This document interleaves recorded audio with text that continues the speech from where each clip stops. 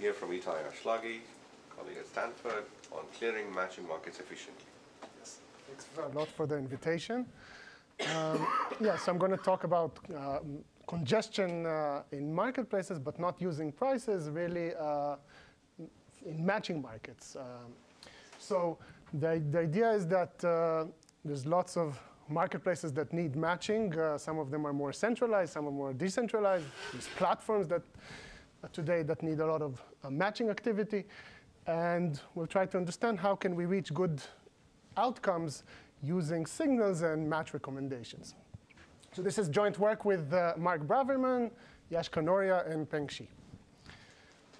OK, so and we're going to adopt a very classic setting to think about how to reach an equilibrium outcome. This is going to be basically a static setting, but what we're going to do is measure use communication in order to reach the equilibrium outcome. So we're going to adopt the two-sided matching market by Gale and Shapley. So there's going to be two sides. One is with workers, one is with firms. And participants, agents and firms, have strict preferences over agents, potential partners from the other side of the market. OK, so there's no transfers here.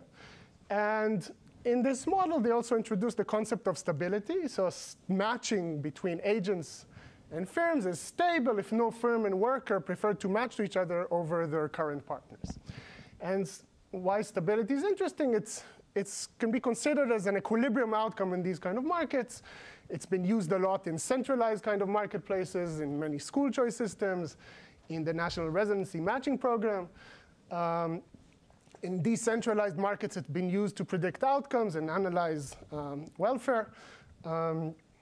In general, if you're running a platform, maybe you don't exactly get stability, but you want to achieve something that at least is close in order that maybe your participant won't go and try to matches somewhere else. OK, so just a few examples for why is there congestion. You need to communicate with your partners in order to express your preferences, and these things can take time. So for example, evidence from online labor platforms that 10% of job applications receive only 10% receive a response, while there's about 50% of job openings remaining vacant. So in decentralized markets, it just takes time to tell someone, I like you, to invite someone to apply, and so forth.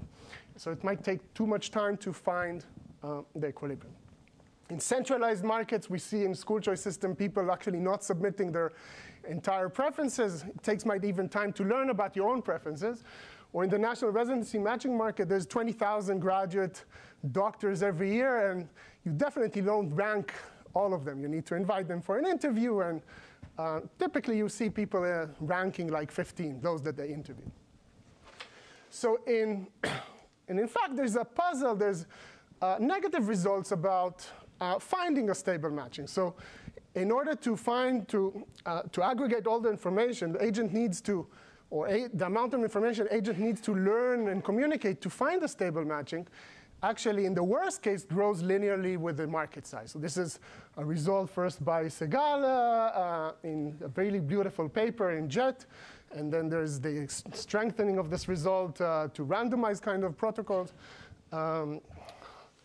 So this is a worst case result that you need a lot of communication in order to find a stable matching. So if it's OK, so that means you need to communicate with a significant part of the market in order to eventually find a stable match. So what we want to do in this paper is actually relax the worst case kind of assumption and impose some assumption on preferences as weak as possible, but still find a stable matching with not too much communication. Or to help the market using maybe match recommendations or informative signals to reach there. Of course, if everything is known, all the preferences are known, there's no need for communication at all. I can just implement the stable matching. But we want weak preferences as possible to reach a stable matching with low communication. And hopefully, through those algorithms or those protocols that we're going to reach there, will give some good insights who should correspond with who in order to get there. And one type of insight is, first of all, you don't want people to communicate with each other if there's no chance really to match. Another one is that agents should reach out to easy-to-get partners and hope that better partners kind of reach out to them. Okay, so I'll present the model, the assumptions on the preferences, but before this, what are we actually measuring? And I'll discuss how we get to a stable matching in these kind of models. Okay, so the primitives, we have a set of workers, we have a set of firms. There's going to be some state of the world that incorporates the distribution over preferences. Okay, so agents, there's going to know something about the state of the world. They'll be very precise on what they know and what they don't. One thing we're going to assume is that agents actually don't know really their preferences, but they have some oracle that answers to them for any subset of workers S, who is their favorite agent among this set. So you can easily recover a list of who's your first choice, who's your second choice, and so forth over n agents by making n queries to this oracle. Itai, Okay, yes? how do we think of the D of omega? What's the... So omega incorporates the distribution, and there's some distribution. There's some distribution over preferences, and I'll tell you exactly in a couple of slides what exactly they know and what they don't. So right now it's very abstract. Yes. Now, so agents might not even know their preferences. They need to recover, and that would be important to measure how much communication or learning is happening until we reach the outcome. Agents are going to communicate, sending messages to each other or to a platform. And there's going to be some communication protocol that is going to decide who's the next agent that is going to send the message based on the history of messages and what type of message. And the agent is going to send the message based also on his private information. What we're going to measure is really how many calls are we doing to this oracle and how much bits of information are sent throughout the protocol until we find a stable matching. So, and we're going to encode every message with bits, 0, 1 bits. So if you want us, if there's n agent, if each agent can be represented by log n bits. Yes? Is the protocol centralized? The protocol? Yeah. You can think about this as centralized, yes. The choice of who gets to send the message, that's given central. That is going to be decentralized, yes. Does that count as communication? For the fact that I look at the entire history and say, now you talk? Yes, that will count as communication. Well, that won't count. Yes, but that decision doesn't count, right? the decision for? Like the decision of choosing someone to let that person talk, that does not count against the communication cost. It's only. It's not going to cost against. Yes. But shouldn't it count? Because there's coordination in that sense. So it doesn't matter if, so it's just another point. OK, you talk now. It just adds another logarithmic number. Because it's succeeded by a call. Right, but I just feel like this pulling of information and sending back into this kind of choice of who gets to talk, that is a lot of communication in itself, right? As opposed to in a decentralized way, like everybody decides whether they want to talk. So we don't count this, but I don't think it affects much. Let's take this offline. OK. Yes? Is it one-to-one matching or many-to-one matching? It's one-to-one matching. Yes. OK, so here's one type of protocol that is a variation of the deferred acceptance algorithm also introduced by Gill and Shapley that finds a stable matching. Here's this variation. At any point in time, you look at who are those unmatched workers, and you pick one of them. And he's going to apply to his favorite firm that he hasn't applied so far. OK? That firm, let's call it J, is going to look at all his proposals so far. Or he's going to keep the best proposal so far and compare the new application I to this tentative proposal and reject the one that he likes less and keep the one he likes more. And that keeps on continuing. You can go into the next worker that is unmatched until this process ends and you find a stable matching. So this is one type of protocol that, as a consequence from the results by Segal et al., then it's going to take a long time to find a stable matching. Yes? Okay, but maybe you can do something smarter than this. Okay, so this is formally this puzzle by these papers in a two-sided market with n agents. There exists the distribution of preferences that no protocol will actually find something that is growing sublinearly in the number of agents.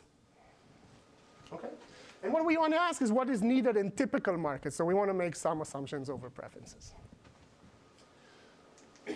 Okay, so there's a lot of literature on structure of stable matching in large markets, and also on congestion there's a growing literature, but for interest of time I'll continue. I decided to put it there in case someone wants to look at the video later.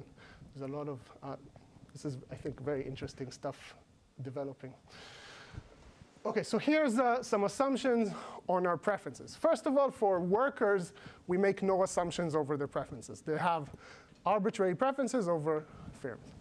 For firms, their preferences are going to come from a latent utility model, where the utility for firm J over worker I has the following structure. It's composed first from some public or systematic score that could depend both on J and I, and this is known to I and J.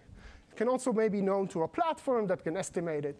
Think about this component as I look at your CV, and you know the job description and so forth, and we know that there's some fit there. There's also an idiosyncratic score, or a private score, that is drawn from some distribution independently for each I and J, and it's unknown to everyone. Okay, the way that you're going to figure out who you like first and second is using this oracle. Okay? So yes. Is that the notation? Sorry? The second one just depends on the firm. The distribution depends on the firm, yes. So we need some assumptions on these components, because if this is not sufficiently informative, then we can plug the AJIs into the previous negative results. Okay, so those utilities induce rankings over workers, and then we can get anything we want. So this has to be important, and we make the following assumptions. First of all, that the distribution from which it's drawn has a bounded hazard rate. So it's a heavy tail distribution. That means that after looking at sufficiently many workers, there's someone I really like according to this score. Okay? The second assumption is that if you look at the firm J and look at who he likes the most based on the public score and who he likes the less according to the public score, this range is bounded by some polylogarithmic numbers. Okay, so we can't have it unrestricted, again, because it will go back to the negative result. But this captures a lot of, you can capture with this a lot of vertical differentiation. So for example, you can, if this is large enough, so for example, even a log n, you can find fitness scores such that you have a polylogarithmic number of tiers that everybody agrees on. But you cannot have n tiers, but that everybody prefers someone from a higher tier to a lower tier as long as there's not too many tiers. Any questions about the assumptions? Okay. So, so again, this is not known to anyone. This is known to I and J. So there's two types of, so I'm going to present now in the next slide the protocol that helps you reach stable matching quickly, hopefully quickly. So there's going to be two types of signals throughout the protocols. One is the preference signals, and think about it as a preference signal. Somehow I know that I really like you based on the private score that I'm going to figure out, and I'm going to send you an invitation to apply to this job. Okay?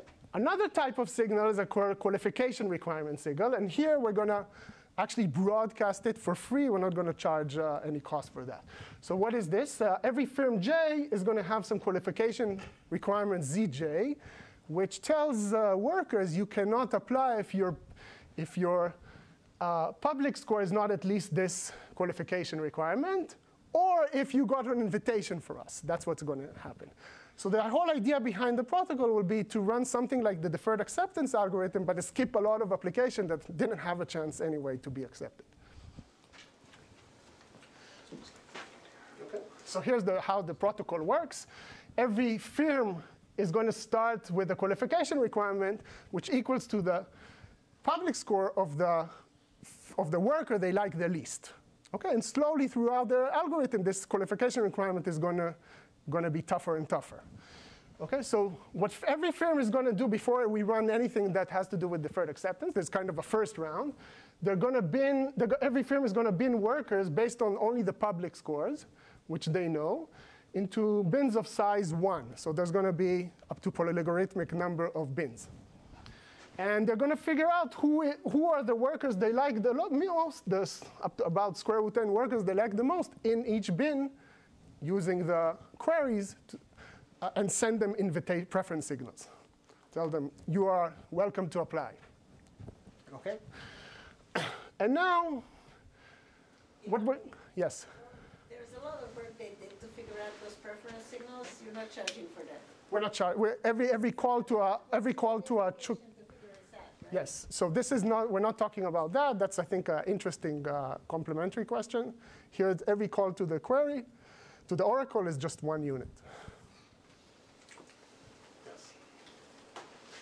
So now we're going to run a sequential version that I presented of the worker proposing deferred acceptance. Every time there's going to be just one worker that proposes. And a worker is only going to propose if he's publicly qualified, or he got an invitation signal, and otherwise he skipped that application and go to the next one on his list.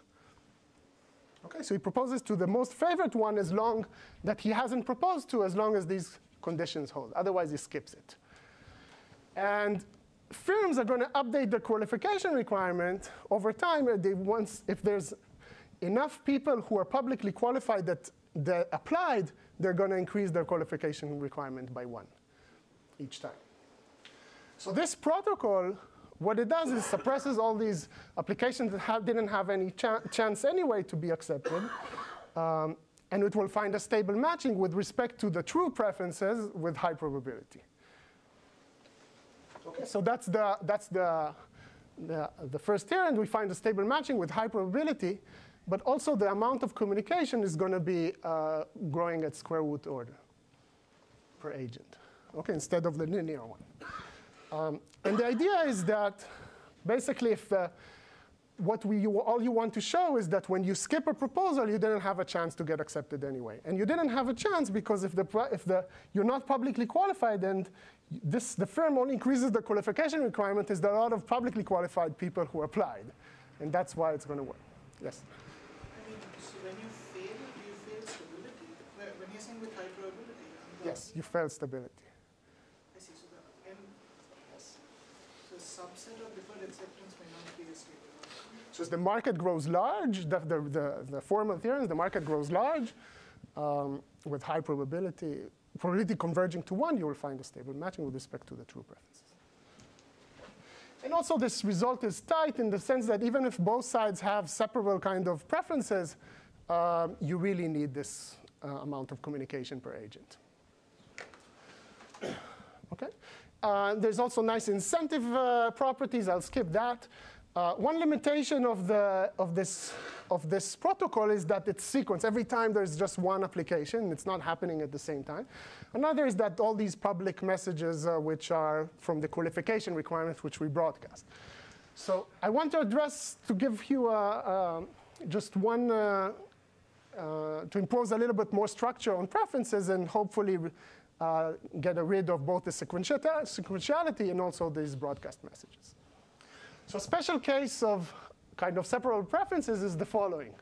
Suppose workers and firms we can put there's some kind of a tier structure for each side, and everybody agrees on the tier structure. So that means that every firm likes workers from a higher tier to a lower tier. Okay? But within a tier, the preferences are drawn uniformly at random for each agent independently. Okay? And you can have any number of tiers. Okay? So the target tier, what is the target tier? The target tier is defined to be the highest tier, basically, that a worker can guarantee at least as good worker or firm from that tier. So this, for example, the second tier here is the target tier for the top tier workers. And for the top tier firms, the first tier of workers is their target tier. So, okay? So basically, what's going to happen is going to be communication between agents to their target tier. Okay? One special case is when both sides is one tier, and both sides have just uniform random preferences. And let's suppose there's fewer firms than workers. And by a result we had before with Yashka Noya and Jacob Leshno, we know that every firm on the on the short side is going to be matched with high probability in a stable matching to one of their top preferences, specifically log square preferences. What does this mean? This means that you can find a stable matching with very low communication. Firms will say first to the workers that are really on the top of the list, we like you, invite them to apply. And then we're going to run workers proposing deferred acceptance or calculate the stable matching that that we take the preferences that are just induced from those signals from the first round. We don't need to consider any other worker doesn't need to consider any firm that didn't signal him. Okay? Because in a stable matching, they will just not match to them. So in one round, you signal. In another round, you just calculate the stable matching. And it will be stable with respect to the true preferences. Okay? You can easily extend this to when you have a finite number of large tiers. For example, here there's, let's say, 2 tiers of firms, 1 tier of workers. So the signals in the first round are going to work as follows. Those firms are going to signal workers that they like on their, that they really like based on their idiosyncratic. No, here you don't actually know. So you can figure out by calling again the oracle, who are your top workers that you like. You're going to signal them, invite them to apply. And workers are going to, at the same time, are going to signal the firms on the bottom tier, also invite them to apply, send them a preference signal. And the reason that they're doing this is that they don't know who is going to match to those top firms. Some of them are just going to be left out. So just in case, they're all inviting them to apply. So this is all happening at once. Now you look at all the preferences induced by the signals, either that you sent or received. And you find a stable matching with respect to those preferences. Okay, and that's going to be also work. And generally, you can have any number of tiers. So we can have a 2-round protocol that in the first round, everybody's just going to send signals to their target tier, not too many signals. And then agents are going to rank partners based on their signals they either sent or received, and we're going to find a stable matching based on those preferences. And that's going to find a stable matching with high probability with very low communication. Okay, so we get rid of the sequentiality, and we get rid of the broadcast kind of messages. OK, just a little bit about how many signals do we really need to send. Here's a little bit of intuition. So on the left side, there's a top tier with 50 workers, low tier with 50 workers. So what's going to happen here, everybody's sending signals to their target tier. So they're going to send signals to those 50. Those guys are going to send to this tier here. So some of these people will be matched to workers. Some of those firms will be matched to workers here. But those guys, they don't know. They can't just take anyone here. Some of them are going to go to better tiers. So we're defining some notion of competitiveness of an agent. So competitiveness of an agent here is going to be higher if more of these firms are left for them. If less of them, they have to compete more. So the number of signals that you're going to send is going to be inversely proportional to the competitiveness, to your competitiveness. Okay, so the fewer that are left here, the more you need to send signals. Of course, if there's very few people left, then you don't need to send so many. OK. Just another example, maybe how to think about this. Suppose you have universally ranked firms, the top firm, second, everybody agrees on this. And here's the preferences over workers is completely uniform at random. We know that this firm can just choose who they want to match to. But people here on the bottom are going to experience a lot of communication. But on average, we can find something that has logarithmic communication per agent. But these guys will have a lot. So a corollary from this is that in a 2-round protocol, some agents will have a lot of communications sometimes, but not too many of them. Okay. It's interesting maybe to find a stable matching with every round, there's not too much communication. But there's not too many rounds. OK, so let me summarize.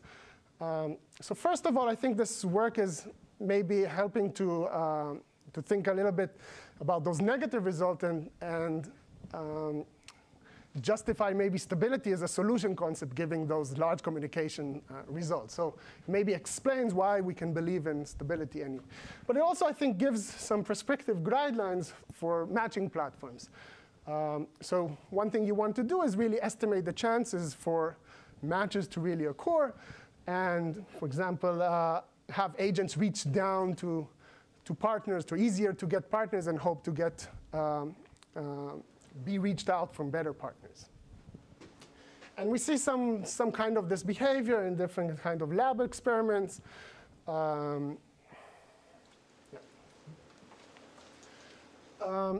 So overall, the contribution, we give some assumptions on preferences that are weaker, hopefully weak assumptions that hopefully make sense in some context, and that we find a stable matching with low cost of communication, but also these protocols give a lot of insight of what kind of signals and recommendation we can do in order to help the market reach a stable outcome. Thank you.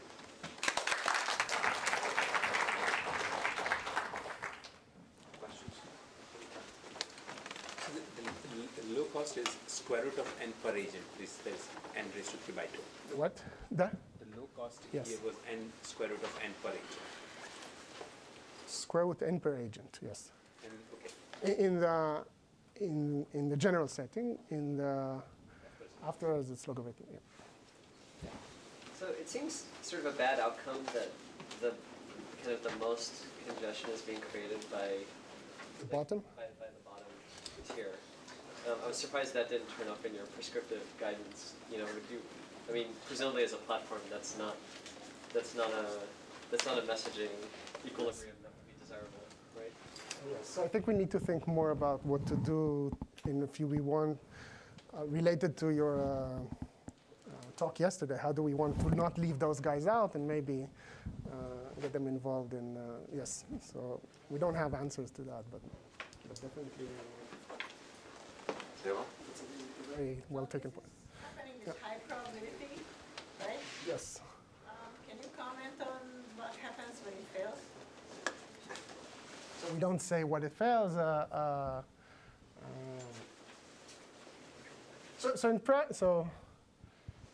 In practice, I don't think stability is even we don't have always stability because it's also really costly to communicate with someone. So we get approximate stability. But just from a mathematical point of view, it's just we don't know what's happening, who matches to who after. So I guess two things can happen, right? It could be that there is a match, but it's not stable. And maybe I buy your point that people will just accept this because the exploration cost. And then there will be unmatched people who should have been matched. And I think that people accept much less. So that somehow causes an aftermarket in which these unmatched guys. So what happens in practice, there's those aftermarkets, yes. But either second rounds of deferred acceptance or just random matching, people just communicate somehow. Yes, that's what usually happens. Okay. Well, last question. My intuition is that as n grows large, the noise in estimation of my own preferences is such that, you know, strict preferences, my preferences are no longer strict. You know, there are ties. And I imagine the same thing would be true for firms, right? I'm willing to hire, I'm hiring software engineers, I need somebody who's this good, but. So my intuition is that communication will drop if there's more indifferences, but we didn't study this. But just because there's more options and to match with, yeah. Thank you. Well, we did it offline. Thanks.